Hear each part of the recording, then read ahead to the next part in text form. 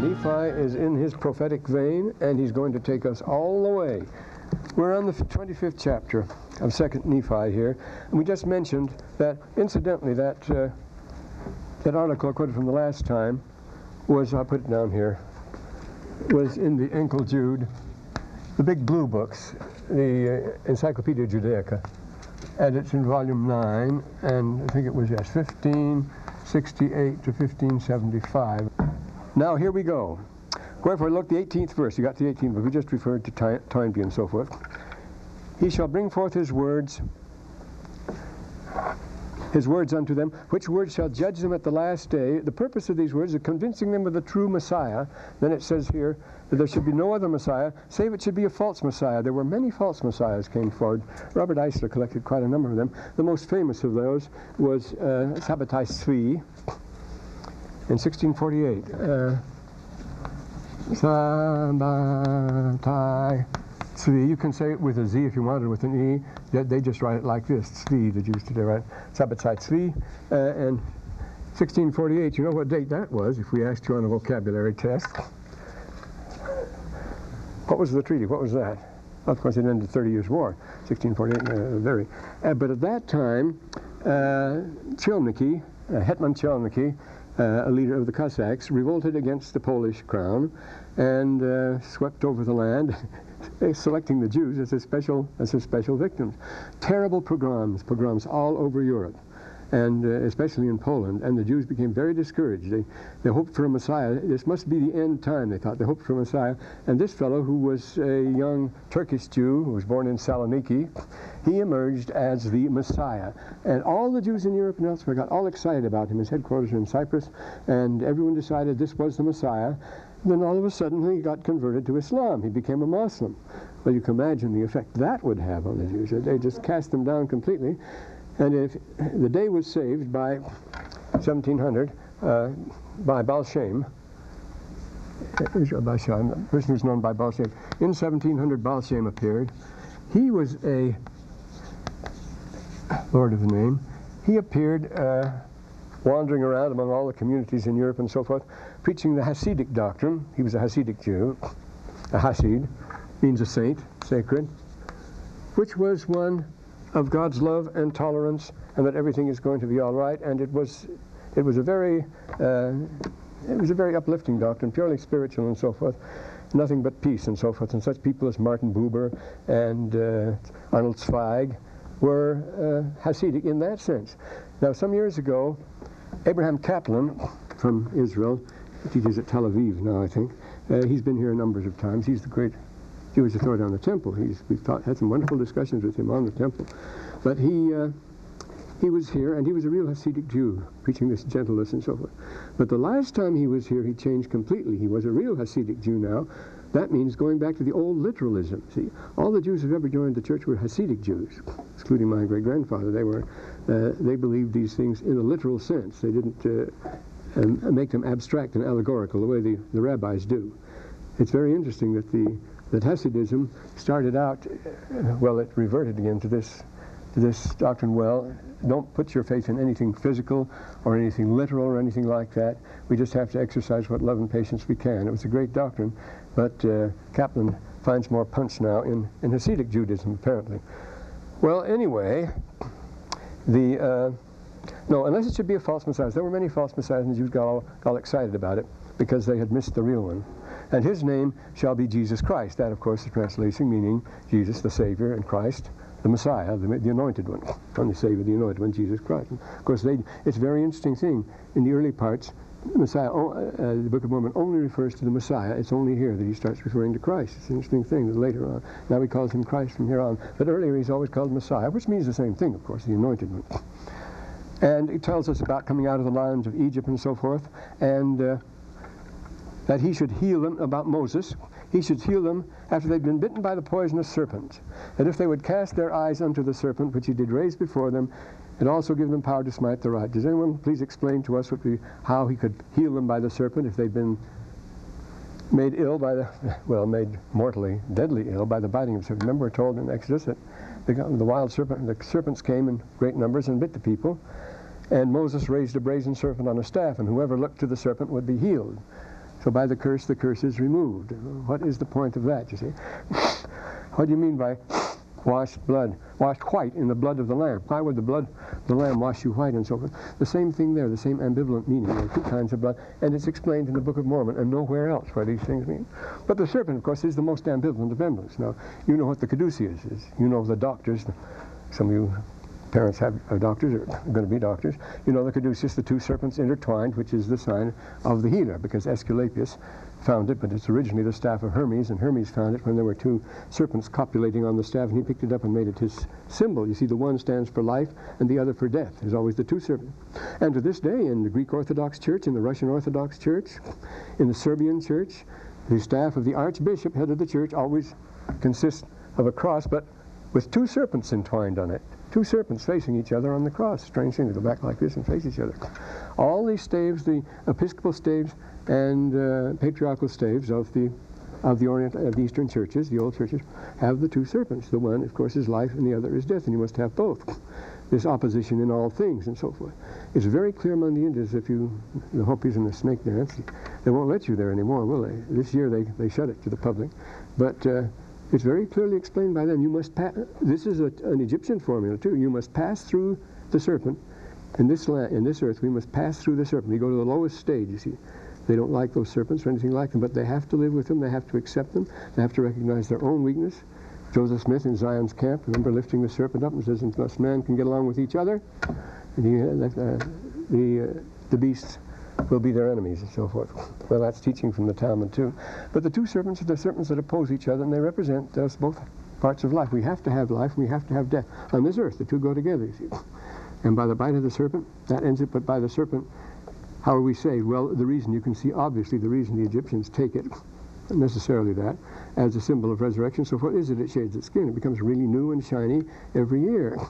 It leaves its old skin behind, and everything's left behind, and out it comes, like a new creature, reborn. It's one of the most striking symbols of rebirth. Now the others, like the frog, they use the tadpoles and the caterpillars and so forth, they change their nature while maintaining their identity, from a cocoon to a caterpillar to a beautiful butterfly and so forth. They change their nature, but they change their appearance, whereas the snake gets reborn and stays himself, keeping his same appearance. And so, but anyway, the ambivalence of the serpent is very ancient, and it's a symbol that was understood by the ancients. But it seems so contradictory to us, to a thing like that. It's not so, though. And the name by which thou bist sent. Now notice all this emphasis on writing in the 21st verse. These things which I write shall be kept and preserved and handed down from generation to generation, that the promise may be fulfilled unto Joseph, that his seed should never perish as long as the earth should stand. Why is it necessary to preserve the seed and so forth? Why these things? And notice, it goes on. As long as the earth shall stand, they shall go according to the will and pleasure of God, and the nations who shall possess them, those shall be judged according to the words which are written. There's this importance of writing all the time. We'll be judged by them. For we labor diligently to write, to persuade our children. And the Dead Sea Scrolls show this. When I was at Claremont, I taught junior humanities at Scripps College, alternately with Edgar Goodspeed, who had retired from the University of Chicago. He was the grand old man of New Testament study. And he insisted back in those days, he says the Jews didn't write a word in the same, because they were illiterate. They wrote in Greek. The New Testament was written in Greek because the Jews didn't write. Ordinary Jews didn't write Hebrew or anything like that. And then all of a sudden, the Dead Sea Scrolls, he died conveniently, and the Dead Sea Scrolls were discovered. Well, I would teach the class on Thursday, and he'd take it on Tuesday, you see, and the point is, and the girls say, but that's a Goodspeed said the Jews didn't write at that time. Well, they certainly wrote. They wrote all over the place. They couldn't stop writing. They had an obsession with writing, as the Dead Sea Scrolls show. They had a scribendi kakawathes, as the Greeks called it. They couldn't stop writing. And they do write everything. They have this, well, after all, how did the law come down? The Lord wrote it, supposedly, with his own finger on the tablets and handed the tablets to Moses, just like Moroni had written it with his fingers painfully and handed the plates to Joseph Smith later on. Strange thing, this handing down, because it's the greatest invention that ever was, as Galileo says. Compared with writing, any other invention pales in significance. It goes far beyond television or anything like that, because it can preserve over any limit of time and any space nothing simpler than just something to scratch and something to scratch on. Not only what people did, but what they thought, their innermost, their most subtle emotions and everything. So it's all sorts of light and everything. Homer can still make us weep, I mean, and you can get all excited about Egyptian texts or what, these things. After all that span of years, time or place, it'll always be there. But of course, it wasn't an invention. Oh, we read that before, didn't we? That writing on. We mentioned that, which he called the genesis of the written word that isn't necessarily revealed, found in the temples. But this emphasis on writing, it's so important for the Book of Mormon because it is a book. It goes by that title of the book. And notice, we keep the law of Moses, looking forward with steadfastness unto Christ.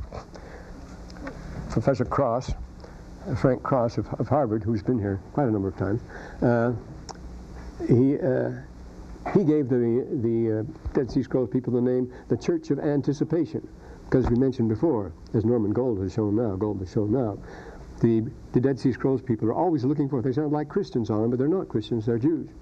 They always look for them. So he called it the Church of Anticipation. Everything is anticipating the Christian church. Well, that's exactly what we have here.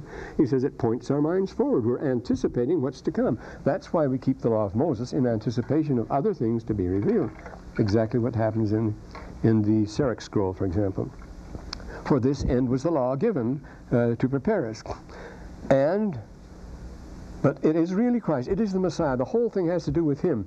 Now this comes right in the right place here where he says, you notice, we look forward to, what are we looking forward to? One thing, to Christ. We're obsessed with that, he says. We talk of him, we rejoice in it, we preach it, we prophesy Christ, we write it, the prophecies according, we speak, that we may know the deadness of the law. Why would you teach the law if it was just to teach the deadness? Well, the law is the iron rod. The law is the liahona. Remember when Mormon shows it to his son, the iron rod, was shown it by his father rather, when he was 10 years old. There was the liahona. It was kept among the national treasures, but it didn't work anymore. And once it had performed its function of leading them through the desert, you see, then it became excess baggage. And the same thing with the iron rod. When you reach the iron rod, it says here you have to let go. Otherwise, the rod is not the goal. It will take you where you're going, but when you're there, you let go. And it was to be that, as he says, as guidance. That verse of Newton's, the Newtonian verse, remember? Praise the Lord, for he has spoken. Worlds, notice plural. His mighty word obeyed. Laws that never shall be broken, for their guidance he has made. The laws are for our guidance. They're to lead us where we are going. They are the head of the guide through the desert. The hood, as the Arabs call it. So we speak about the law that our children may know that it's dead, and that we may look forward to that life which is in Christ and know for what end the law was given. It's guidance. It's to lead us there. The law isn't but remember, it becomes the obsession. After the temple was destroyed, you see, what can they do except discuss the law? They go, and that's why we have the Talmud and the Mishnah and all that. It's all discussion of the law. That's what the Talmud does. It discusses the law. And boy, do they split hairs. When is it day and when is it night? See, the new day begins at a certain time. It's important to determine when it's done. Well, it's when you can distinguish between two strings, a black string and a white string. Well, how black and how white? How long do those strings have to be? Well, at what distance do they have to be? It says at arm's length. At whose arm's length? At the arm's length of a man 6 feet tall. And so it goes. You see, you're splitting hairs and trying to find exactly what is what. This is the letter of the law, but it's the only thing they had left with after they rejected the Messiah.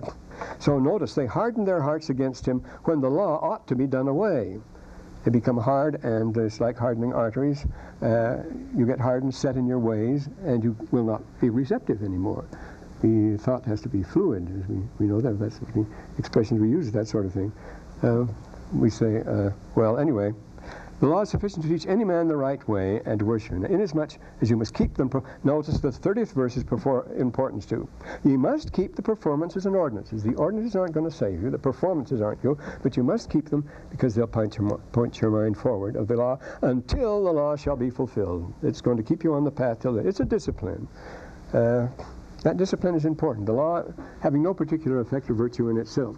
Old Leopold von Anhalt-Dessau, predecessor of Frederick the Great, he built up the Prussian army and made it the great machine that it was. And how did he do it? He introduced the manual of arms, a perfectly useless ornamental display. All these port arms, present arms, and so on. You go through this rigmarole, then you march stiffly and artificially with the passo romano, the goose step. This is artificial. Why do you do it? Well, it made the army. It wasn't necessary, but it was a discipline. It got men acting together. It got them taking order, see? It put some form into things. Before then, say in the 30 Years' War, just before, when people went to war, the armies would draggle along. You drag your guns like coming back from Moscow or something like that, Napoleon. But old Leopold, who died of an apoplectic stroke when he heard that his 13th child was learning to read, it's the kind of a guy he was. Old gunpowder face is what's his name calls him, Macaulay. He built the army doing these purely artificial things. I mean, and this is what it had, as I mentioned before, we had to shave every day in the 101st. So that had to be done. That was all to do it. Had an effect. Well, then, after Christ had come, we were going on here, we got to get to the prophecy of our times.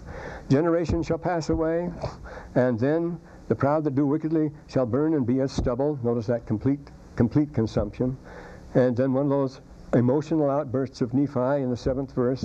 Oh, the pain and the anguish of my soul for the loss and slain of my people. He sees it all. For I, Nephi, have seen it, and it is well nigh consumeth me before the presence of the Lord, and I must cry, God, unto my God, thy ways are just. Just more than he can stand. Behold, the righteous shall not perish. It's interesting, every time it ends this, mentions this being consumed as stubble. That means by fire and completely. Overburn. That's what it is. You see, after the field has been cut, then you burn it over. That's the stubble. The great overburn. But the righteous are told they shall not perish. We're not told how. We have to leave that up to the Lord. The main thing with you, the only concern with you is to be righteous. See, this is the point. But the Son of Righteousness shall appear unto them, and he shall heal them and have peace with them, until 3 generations have passed. Now this is a paradox again. Why is the gospel there? Why all this trouble? If this is the plan of salvation for the whole human race and so forth, why has it had so few takers? I mean, it not only hasn't been possible, everybody just ignored it year after. Well, that's what happens in the Old Testament. Jews didn't keep it. They didn't keep the law. That's what the prophets storm about. That's what Moses says in his farewell. You've never kept the law at all. And with the Lord the same way. Even his disciples left him at the end. You see, he stands on. He must tread the winepress alone. Of course, nobody else could do that. But he was not well received, as you know. Well, what's the whole idea of giving something like this? Of course, John tells us right at the beginning. The light shines in the dark, and the darkness comprehends it not. He came to his own, and his own received him not. But as many as received him, he gave power to become the sons of God. You can receive him if you're willing, and he will give you power to become sons of God. So that is a big thing, you see, if you could bring that off. So it's not contradicting that very few go eternal life in the presence of God and the angels is not bought so cheaply. It's got to be at the highest price. So few are going to take it here, but it's got to be here. Some are qualified at all, and this is the way it is. They've been very favored. But then here, then he speaks about himself. And he'll have peace, but they'll, after 3 generations, then they'll reject him. And then when that happens, the 10th verse, a speedy destruction cometh unto my people. When the Spirit ceases to strive with man, then cometh speedy destruction. That's 80. That's the time when the Spirit will no longer strive with man. He says, my Spirit will not always strive with man. It must needs be that the Gentiles be convinced also that Jesus is Christ, the eternal God, that he manifest by power of the himself by the power of the Holy Ghost unto every nation, kindred, tongue, and people, working mighty miracles, signs, and wonders according to their faith, you see. It will be received according to the faith to receive it. And of course, this is what we have. Be done according to your faith. But behold, I prophesy unto you concerning the last days. Now this should interest us from here on. When the Lord shall bring these things forth unto the children of men. It's our time. After my seed and the seed of my brethren shall have dwindled in unbelief and shall have been smitten by the Gentiles, nay, after the Lord shall have camped around about them. Incidentally here, after this lowering of the Indians were pretty strong in the 1820s at this time. They occupied most of the country, and the tribes they'd received the horse, the use, for example, and become very warlike, very effective, and there were whole great nations and the like. But this shows us the Indians completely ground down, just reduced to an and there's almost nothing left before the tide is going to turn here. That after they shall have been brought down low in the dust, even that they are not yet the words of the righteous shall be written. He's talking about the record and so. They shall not be forgotten. They shall speak out of the ground, low out of the dust. We mentioned the Nahal caves and so forth. And they shall write the things which are done among them. We talked about, well, there's Dead Sea Scrolls among other things. And it shall come to pass, those who have dwindled in unbelief shall be smitten by the hand of the Gentiles. And then, now it's the Gentiles' turn. And the Gentiles are lifted up in the pride of their eyes and have stumbled. Notice he's using the present tense. It's a very interesting thing in Greek, you know. In historical accounts, you only use the present tense for future, past, or anything else, because as you talk about it, it's happening. See? You only use the present tense in narrative, in historical narrative. So we just stick to the present. He's doing the same thing here. Of course, this is 1,000 years ahead of him, 2,000 years. Oh no, this is 2,500 years ahead for him. And he says, the Gentiles who have dwindled in unbelief shall be smitten, and the Gentiles are lifted up in the pride of their eyes and have stumbled because of the greatness of the stumbling block.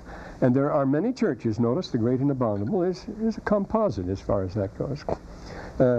Nevertheless, they put down the power and miracles of God and preach up unto themselves their own wisdom and their own learning. Notice the two things. And grind upon the faces of the poor. Positivism and materialism, those become the main trends in Christian studies. You know. There are many churches. There you are again. He told us once there was but one church. That's your big composite that covers everything. Now he says there are many churches which cause envyings and strifes and malice. Of course, they're always competitive. But that happens within every church. All churches are full of envy and strife and malice, including ours. You know that. Some wards, I'm saying, not everywhere, but it happens. Of course it does. It's human nature. There are also secret combinations. Now this gets more serious, you see. According to the combinations of the devil, they are the foundation of murder and works of darkness. Yea, he leadeth them by the neck with a flaxen cord until he bindeth them with his strong cords forever. So here, of course, we immediately think of the mafia here, things like this, the secret combinations, works of darkness. The foundation is murder, the foundation and the murder, because that's the basic, that's their product. What the mafia sells, its product that brings its biggest income, of course, is murder. Amazing business, isn't it? Of course, it's the same with the military. Of course, being military, I'd say myself. Not so direct, but with arms makers and things like that. You can make quite a list, you see, of those who, what we say, the hand pencil. I'm master of this great secret that I may murder and get gain. You can convert life into property. You can do it all over the place. It's always done. We won't go into that now. But here, the Lord worketh not in darkness. Now this is interesting because of the militant orders that arose after the time of the Crusades. And they were very secret. And I'm talking about the Templars and the others. And they degenerate into the Schlarafian fraternities and things like that. They've been all over the place, and some of them are quite militant and full of mischief. Have been, rather. But he loveth the world, and he draweth all men unto him, wherefore he hath commanded none that they should not partake of his salvation. Of course, the church is not exclusive. Does he say to anyone, depart from me? Nay. Depart out of my synagogues, or out of my houses of worship. Notice he recognizes them. This 26th verse. Has he commanded them they should part out of the synagogues, or out of my houses of worship? Corruption and cynicism should turn us not away from religion in general, from religion itself. I mean, we start out with that, you see. That's what we have to have. And then which direction you take, that's up to you to decide. I say unto you, nay, for he's given free, notice, free for all men. He has commanded his people that they should persuade. So we have to work on it, you see. He should persuade all men to what? Repentance. That comes the first thing. That is the message of the missionary. Speak nothing but repentance to this generation, because that's what we have to have. That's what we do from day to day and always, all the days of our life. The 9th chapter of Nephi says he's lengthened our days just to give us a better chance to repent. And no one has less need to repent than another, as far as that, because the greater your virtues, the greater the responsibility you have for the things you haven't done and so forth. I mean, if you know more than someone else, you have a greater responsibility than someone who knows less. So you have to repent just as much, if not more than he does, that you're not studying enough, that you're not doing enough. Behold, all men are privileged, one like unto another, and none are forbidden. Notice right across the page there, if you have this edition, in the end of the last verse of this chapter, he says, and he denieth none that come unto him, black and white, bond and free. This is Paul, you see, male and female, and he remembereth the heathen, and all are alike unto God, both Jew and Gentile. Did any of you see that remarkable thing on Esteban and Domingo yesterday? It was on Channel 7, I think it was. The first to visit this valley here in 1776. Esteban came here, and the interesting thing was it showed photographs of Indians like the Paiutes down here. Those Paiutes are very interesting, you see. They all had beard. They were bearded Indians. They weren't like the other Indians. Indians don't have heavy beards, but these had beards, and very, very European features, Near Eastern features. Strange things, these Indians that turn up, as I say, like the blondes among the Hopis and so forth. But anyway, that's getting off the track here a little bit. Priestcrafts are that men set themselves up for a light unto the world, that they may gain in the praise of the world. They seek not the welfare of Zion. That's very interesting when he says they seek not the welfare of Zion. He's talking about somebody who's in Zion in that case, who set themselves up for a light and want to get gain and praise. Well, I know lots of businessmen and others who've got a free ride on the church. It's sad. But you find that in every church, too. Might as well be frank about these things. And here's how do we deal with these people? Next verse makes it clear. You should have charity. You don't judge them at all. Of course not. Well, anyway, all men should have charity, which charity is love. Except they should have charity, they were nothing. So this is how we deal with these things. You have charity, you have love, and without that, you're nothing. Charity, they would not suffer the labor in Zion. Notice he's talking about Zion here. If they had charity, they wouldn't suffer the labor in Zion to perish. And then he really hits it hard. The labor in Zion shall labor for Zion, for if they labor for money, they shall perish. Laboring in Zion. Wow. Better watch it here. And again, the Lord God has commanded we should not murder, should not steal. Notice the list of things. Here we have the real primetime TV show. This is the evening best hours when you see, notice, murder, stealing, envy, malice, contention, and whoredoms. They make the program. That is the rich mix that makes the big selling TV program today. They'll go over everything. And then he says, he begs all to come to his goodness. He denieth none. It's like black and white, so come. Notice he moves between these things. He sees the evil, gets right to the heart of it, and says, but you must forgive, you must tolerate these things. We're all being tested together. The Lord wants everybody to have a chance, and so forth. And then he goes down and really warms up in the next chapter. Behold, in the last days, the days of the Gentiles. Notice the last days are called the days of the Gentiles. They certainly haven't been the days of the Jews. All nations of the Gentiles, and also the Jews, and both those who shall come upon this land and on other lands. So that's the works, that's all of us. Even upon all lands of the earth will be drunken with iniquity and all manner of abominations. Notice this is the way they are. All the nations that fight against Zion, we'll see who Zion is if you turn to the 21st chapter, the 28th chapter, 21st verse. You don't identify yourself with that to establish your virtue. Yes, the 21st verse. All is well in Zion. Woe to those who say all is well in Zion. Well, we get to Zion, prospereth, all is well. He leadeth them carefully down to hell if they do that. Too much of that, you see. But notice this. It's the theatromania. This is marvelous, this third verse. And of course, it's quoted from the prophet. All the nations that fight against us shall be as a dream of a night vision. They shall be like a man who's hungry. He dreameth, and behold, he eateth. He awaketh, and his soul is empty. Or like unto a thirsty man which dreameth, and behold, he drinketh.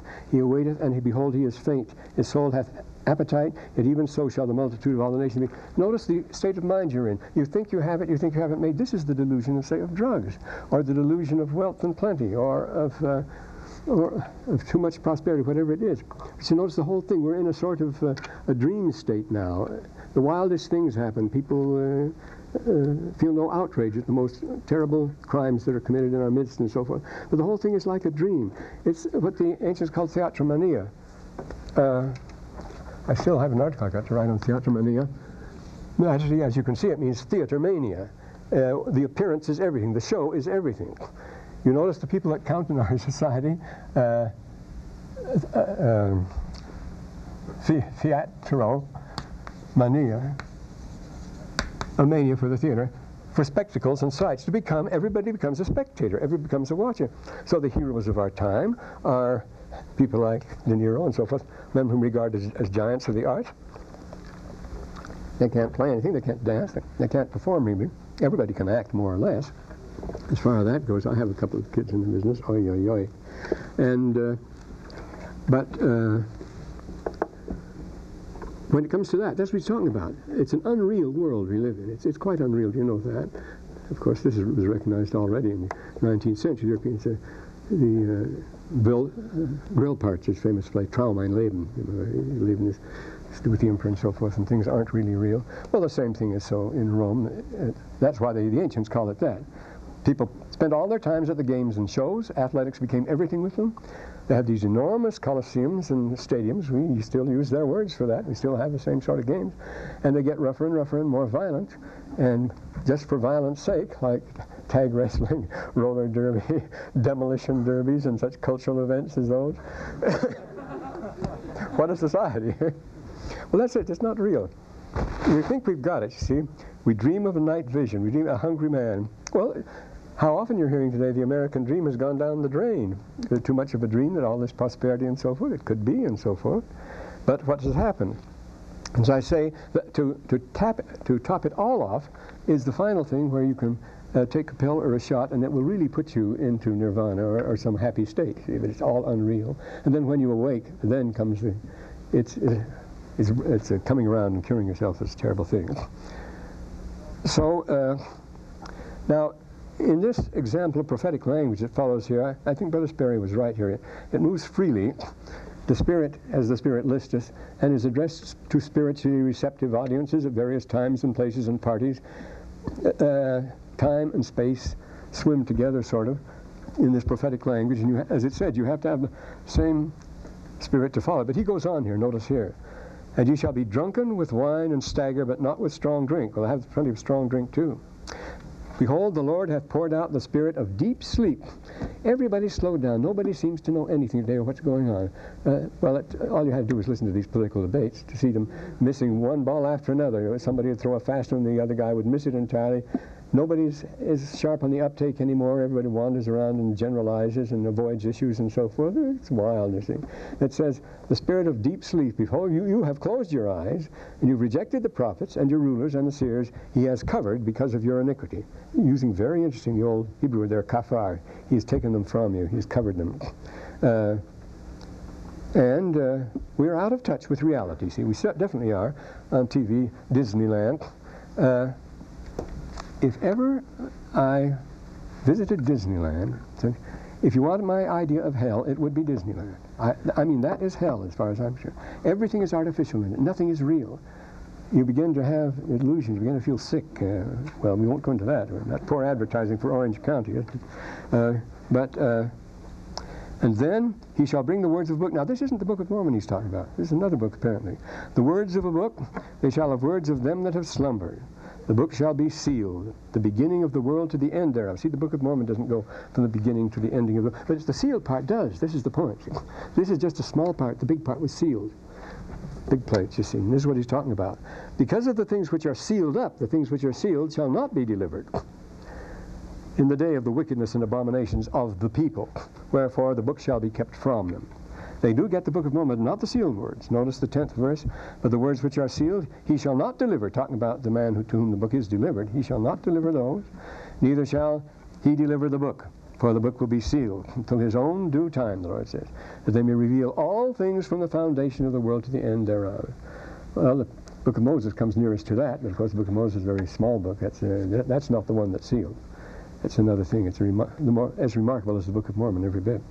Well, the book shall be read from the housetops when it comes, and all things shall be revealed then. The book shall be hid, and then it talks about 3 witnesses then, because there are always 3 witnesses. See, it doesn't have to be the 3 witnesses of the Book of Mormon. The Scripture says, in the mouths of 3 witnesses shall all things be established. This one has 3 witnesses too.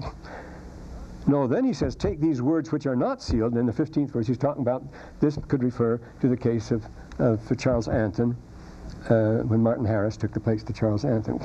Well, why did he take the place to Charles Anthon? Charles Anthon at that time, 1830, couldn't read Egyptian. Nobody could. He claimed he recognized the signs and so forth and could read them. He said, how can I read a sealed book? Well, he had to take them to the learnedest man, and he was. Charles Anthon was, without any doubt, the best classical scholar, the best antiquarian in the country, one of the very best in the world. He produced a magnificent, masterful dictionary of antiquities. So Joseph Smith, so that the Mormons, they never could say to Joseph Smith after that, oh yes, you gave a translation of this, you had the characters in the place, but you never took him to a real scholar.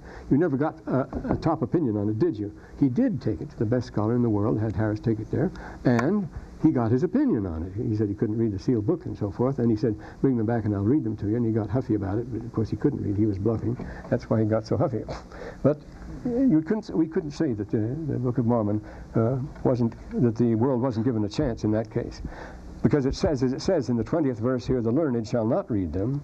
Touch not the things which are sealed. That's very particular here. Thou shalt seal up and hide them up, that I may preserve the words which thou hast not read, until I see fit in mine own time to reveal all things. So this is the way it happens.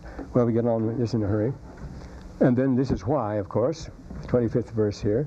For as much as this people draw near unto me with their mouth, and with their lips do honor me, but have removed their hearts far from me, and their fear toward me is taught by the precepts of man. Is this the situation today, you see? We certainly draw near with our lips, and but have we removed our hearts far from him? Not everybody. No, there are people in the world whose hearts are set because of their sufferings. And their fear toward them is taught by the precepts of men. Well, if they fear me, the precepts, that's better than nothing. But, he says, he's got to bring forth a marvelous work and a wonder. And notice here, their works are in the dark, and they say, who seeth us and who knoweth us? Did you ever hear about insider trading? There's big money in that, but the whole thing, of course, who seeth us? And, well, I mean, all these takeovers, favorable or unfavorable. Anyway, they have to be done secretly. They have all of a sudden you find your company taken over and you didn't know about it. You may have $1 billion company and you're taking over a hostile takeover, and what can you do about it? And so it's all done in the dark, these things. They're arranged by offices in certain places, you know. Who seeth us, who knoweth us? And Lebanon, down here in the 20th, here's prophecy again, shall be turned into a fruitful field, and the fruitful field shall be esteemed as a forest. Interesting that they pick on Lebanon for the big ecological change, because Lebanon is the great paradox, of course. Lebanon is the richest. That's the old Phoenician country, and they still call themselves Phoenician. We had a Lebanese girl here not long ago. She became furious as she said she spoke Arabic, which of course it was, because she said, no, we speak Phoenician. And they do have a lot of words that are different in Beirut and so forth, but look what a mess. I mean, was there ever such a complete jumble? It's a stew that's stirring all the time, all sorts of them, all fighting each other. Lebanon is in a state of complete chaos. Now, it's been there that way for some years now, hasn't it? So, does that mean the inhabitants, when there's nobody there, it'll become a fruitful field? No, a fruitful field, and the field shall become as a forest. No, they're replanting those. I mean, that area is becoming forested again, and it's a fruitful field, but they build in Lebanon. You know, they build on terraces, terrific terraces. I mean, they go up thousands of feet like that, and they're very good at cultivating them. But the change, that Lebanon should be the center of change, the center of violent change, both natural and social, is an interesting thing, because it still is. I mean, the latest troubles, the Israelis are daily bombing over in Lebanon there, now in Sidon, now across the board in the Bekaa Valley or somewhere like that. Well, the terrible one is brought to naught, and that which all which watch for iniquity are cut off. So let's not watch for iniquity. There are 4 things you must never do. Joseph Smith talks about 4 things. He doesn't write them that way, but separately discusses them. The first, of course, is to aspire. He says Satan aspired, and that was his undoing. Never aspire, never be ambitious. You don't aspire in this world, but if you're going to get anything you want in the next, there's nothing very good here. To aspire, never accuse. Of course, Satan is the accuser. Diabolus, the word diabolus, devil, from which the name devil comes, mean accuser. He's called the accuser of his brethren in the Scripture. And Adam said to Satan, I will not bring a railing accusation against thee. Let God judge between me and thee. Adam would not accuse Satan after what Satan had done to him, you see. So we don't accuse anybody, no matter how guilty they are. And then you do not contend. The first thing the Lord says to the Nephites is, there shall be no more contentions among you as there have been. He says, this is my gospel, that there shall be no contentions. All contentions cease. For contention is not of me, but all contention is of the devil, who stirreth up the children of men to anger, to bloodshed, to things like that. So we never contend, and we never coerce, of course, if that's the case. And those are the 4 things everybody wants to do today. Everybody is aspiring, high office and so forth. Everybody accuses in order to get it. Everybody contends. It's a very contentious world we live in. It's a competitive world. And we back it all up in the end. The bottom line is force. We have to have the force, the coercion. See? The 4 things, we've got them all. Well, let me see now. Oh, here he goes, yes, now. The 28th chapter. They watch for iniquity. Now the 28th chapter. Moving along here, the prophecies are continuing. Shall come to pass the day the churches which are built up, well, they contend one with another, and this is, I like this verse here, this 4th verse of the 28th chapter. They teach with their learning and deny the Holy Ghost, which giveth utterance. You see, you teach with their learning. It will always be inadequate, of course it will. But to do that, the usual thing is you deny the Holy Ghost. It's a vanity. And they deny the power of God. Hearken unto ye, my people. If they shall say, a miracle is wrought, believe it not. By the hand of the Lord, believe it not. This is what they'll teach. They shall say, eat, drink, and be merry, and tomorrow we'll die, and it shall be well with us. And then they shall say, fear God, eat, drink, and be merry, nevertheless fear God. We want it both ways, in other words. This is the thing. Are you going to get it both ways? This 8th verse. Eat, drink, and be merry. Nevertheless, fear God. He will justify in committing a little sin, because it's human nature. We do it, of course. Yea, lie a little, take advantage of one because of the words, dig a pit for his neighbor. Notice these are legal and business stratagems that are taught here at the BYU as commendable and practiced. I know people who practice them and think it's great. Yes, to pull off a fast one, you know. Well, no, we give lectures and have, we had a big wheel from the east last year, wasn't it, giving talks on stale strategy. Strategy is defined by the dictionary as deception practiced on an enemy. That's what it is. It's deception practiced on an enemy. It's supposed to be legal if you practice it on an enemy. So, but when you use strategy against a customer, you see, you use strategy, you're trying to deception, you regard him as your enemy because he's resisting you. You're trying to overcome him. He's trying to give you as little as he can. You're trying to get as much as you can. You have to look at him as one who has to be approached with strategy, with all sorts of tricks and devices. Not necessary, really. Well, the world we live in. He will, this is a better commentary than you could ask for, take advantage of one because of his words, dig a pit for thy neighbor, there's no harm in this, I say. Do all these things, for tomorrow we die. Very interesting, you notice, that we get a little later on. This is the teaching of Korihor. And if it so be that we are guilty, God will beat us with a few stripes, and at last we shall be saved in the kingdom of God. But tomorrow we die, of course, is live it up like there was no tomorrow. But if there was, well, God will beat us with a few stripes in that day. There shall be many which shall teach after this manner, in this sort of way. This is the sort of teaching. This isn't an articles of faith or anything. This is the type of doctrine that will be taught. There shall be many that shall be teach after this manner. False, vain, and foolish doctrines, and shall be puffed up in their hearts, and shall seek to hide their counsels from the Lord, and their works shall be in the dark. They have Swiss accounts, you see. That's the works in the dark, you see. And someone pays for it, the blood of the saints is over. They have all gone out of the way, they have become corrupted. Notice it, and then we read down in the 14th verse here. All have gone astray, save it be a few who are the humble followers of Christ. Nevertheless, they are led, that in many instances they do err, because they are taught by the precepts of men. Because of the pride, the false teachers, the false doctrines of churches, they rob the poor for their fine sanctuaries, because of their fine clothing. This, of course, in the 8th chapter of Mormon, this takes it right home to us today and makes this is quite explicit there, you see. Why do you adorn yourselves with that which has no life? It says, let the poor and the sick, afflicted and needy, pass by you and notice them not. We studiously notice them not. Well, anyway, oh, the wise in the 15th verse. Notice these are the three vanities, the wise and the learned and the rich. Those who are clever and those who know so much and those who have it. They are puffed up in pride of their hearts, and all those who preach false doctrines, and all those who commit whoredoms. Now, we think that this means nothing anymore. I mean, all you have to do is look at the Sunday paper and so forth, and you see that so-and-so is no longer that way. They've been living together for the last 3 years, and these are well-known, popular, beloved figures of screen and television. The whoredoms have become part of our way of life today. It's very common. I'm not fooling you there, am I? You call him your girlfriend, or he has his friend, and they live that way. Woe unto them that turn aside the just for a thing of naught. Ah, the technicalities of the law. In the day that they are fully ripe, they shall perish. But he's giving us a lot of rope, you'll notice that. When they are fully ripe, they'll take care of themselves. That's 80 again, you see. That's when you reach the point of no return, when you are fully ripe. Well, but behold, the great and abominable church, the whore of all the earth, must tumble. Then we go back to Nephi 10:16, when he says that all those who fight against Zion are the great and abominable. But who is Zion? Well, don't flatter yourself on that, because we come right to that now. That day he shall rage in the hearts of the children of men and stir them up to anger against that which is good. All you have to do is name a few buzzwords, and people get absolutely furious.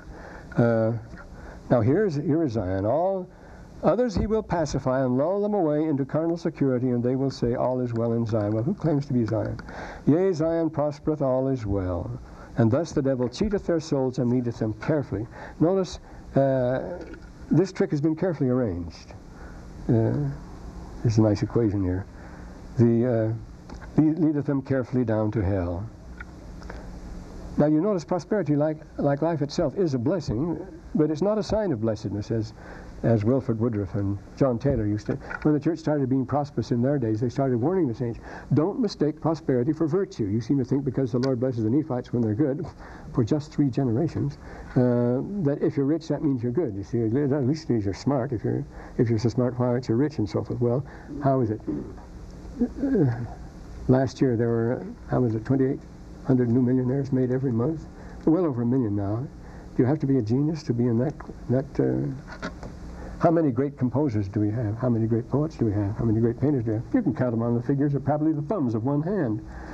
And yet we have literally millions of millionaires. And we think, this is the sign of wit, the greatness of achievement, and so forth.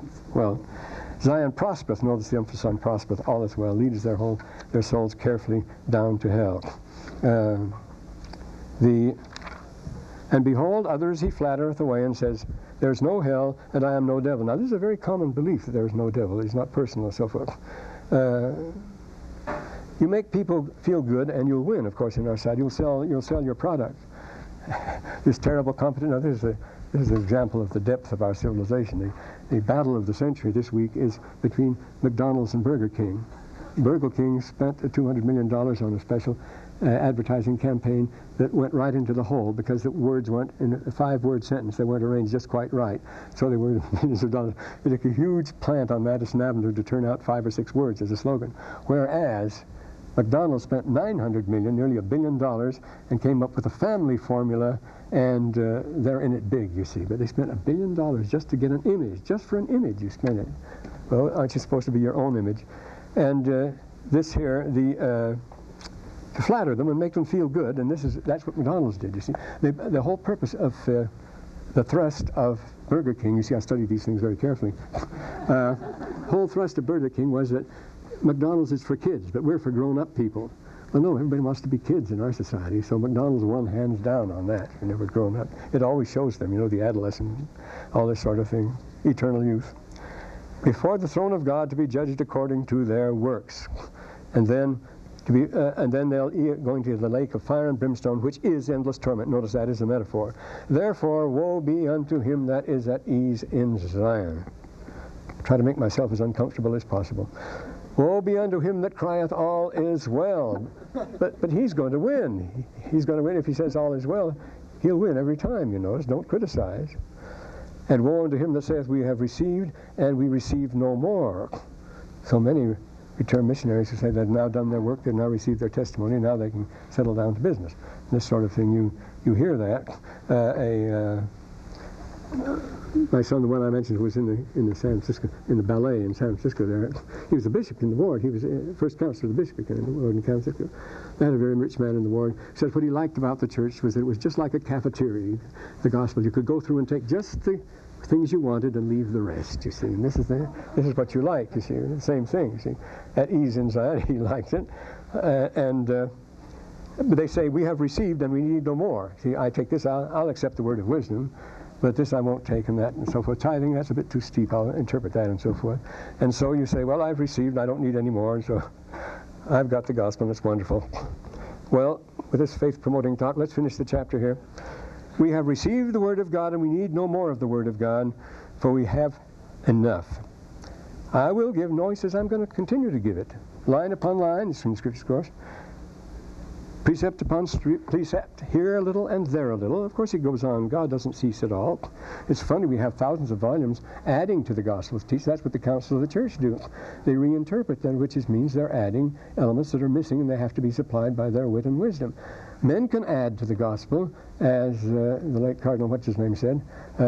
Men can add to the gospel, but God may not, because he's spoken his final word. He can't, but we can add to it all we want by reinterpreting and so forth. So, for unto him that receiveth I will give more, and from them that shall say we have enough shall be taken away what they have. And that's so, of course, in any art or science, any study you're doing. If you say you have enough, I've got my terminal degree and that's it, you're not going anywhere then. See? Cursed is he that puts his trust, well, this is the end, you see, in man, or maketh flesh his arm, or shall hearken unto the precepts of men, the experts, in other words. Notice his government, military business. They put their trust in man, and maketh flesh their arm. Woe be unto the Gentiles, they will deny me, but if they will repent, it'll be all right with them. So that's that happy chapter.